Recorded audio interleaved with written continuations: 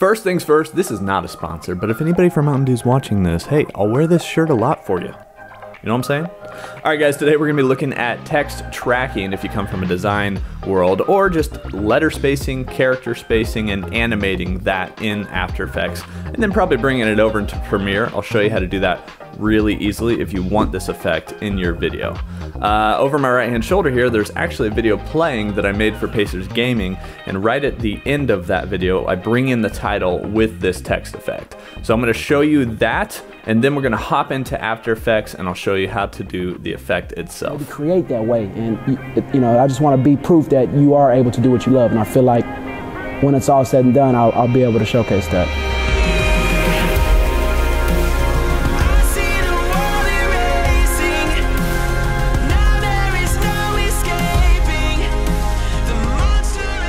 Okay, so we have After Effects opened here, and I also have Premiere opened in the background, and I will flip over to this when I show you how to bring it into Premiere really easily.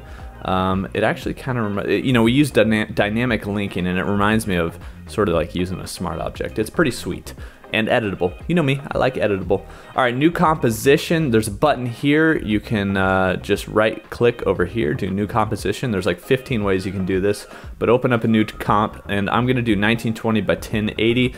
This preset is 2997. I don't really want that. I'm gonna do, well, basically you're gonna want to do whatever the frame rate is of your project. So I know that my sequence in Premiere is 24 frames per second, so I'm gonna use that.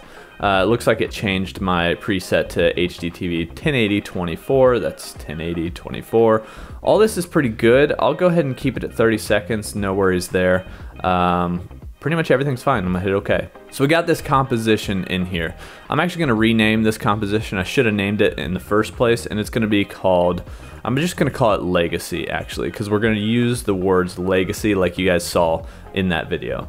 So all I need to do here, I want this sort of transparent background so I can bring it over into Premiere and place it on top of any video I have in Premiere. So we're really just gonna add some text to our document. And there's a little type tool up here. It's Command T or Control T as the shortcut. And I can just click on my, I guess, canvas here. I'm gonna be bad with the names in After Effects, so don't use it too much, but I'll consider this my canvas. And I'm gonna type Legacy, and I'm just using all caps for that.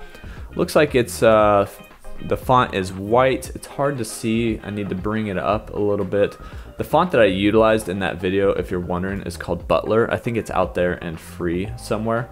Okay, so we brought that up. The other thing I wanna do in my character and paragraph panels, if you don't see them, you can go up to Window, drop down, and find probably text or character or paragraph. There's character, there's paragraph. Okay, I want to center this because I want that text tracking to go from the center out. And then I want to go to my alignment panel and actually center it completely on my composition as well. So we're right in the center of the composition. It's hard to see. I think I can change that by toggling off this transparency grid. Now it's going to show on black, but since there's nothing underneath my text layer, it is transparent underneath. So no worries there. That just shows you, or that's just how to toggle on and off the transparency grid. Okay, let's change this font to one that I'm using for Pixel and Bracket a lot. That's Good Headline Pro. We'll do Good Headline Pro black, maybe medium. Sorry, just getting picky. Okay, medium's good. I actually want to track it out a little bit already. So whenever you're looking at the character panel, there's this horizontal, no, not horizontal scale. There is, where's my text tracking? Is it in paragraph? No, it's right here. I'm sorry. Set the tracking for the selected characters. Right now it's at 0. You can use this and kind of scroll left and right, and you can see that that's the effect we're actually trying to do, right? We're trying to basically animate this text tracking. So I'm gonna track it out to my sort of minimum that I want it, and we'll set that to 75. You can just type in there if you want. Then I'm gonna go down to my layer. I got Legacy down here. It's my type layer. I can toggle this down, and you're gonna see over to the right this little animate toggle. If I click on that, I have a bunch of things that I can animate, and tracking just happens to be one of them. I didn't put that in the title of this video because tracking means something different in the After Effects world for most people, but character spacing is kind of probably what you were looking for. Okay, so this just gave me a little animator down here and a range selector and tracking type and tracking amount. I'm going to toggle down the range selector, and we have start and we have end. Make sure this is 0 and 100% and the offset is at 0. We also have an advanced option, so you can really get nitty gritty with this, but honestly you don't have to do a whole lot because we have tracking amount here. We know it's 75 because that's what we started with, but this animator down here is just assuming that wherever your tracking's at is the 0 point. So I like 75 as the 0 point. I'm going to toggle on the stopwatch to create a keyframe out here, and then if we go, let's say 5 seconds out here, something like that, I'm going to change this to maybe 30. There you go. And if we swing back to the beginning and hit spacebar to play, our text is tracking, the animated tracking.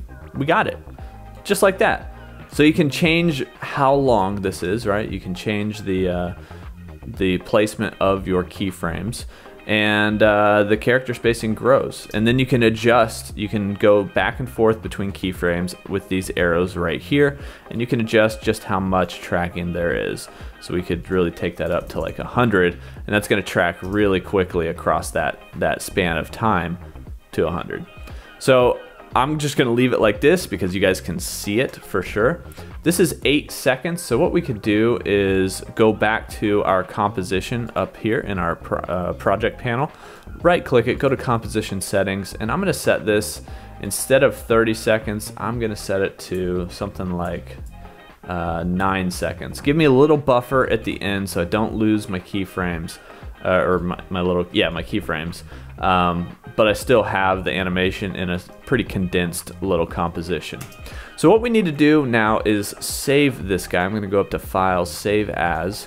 I'm going to find a spot on my desktop here. I have a little recorded folder set up. We're going to call this character spacing, perhaps.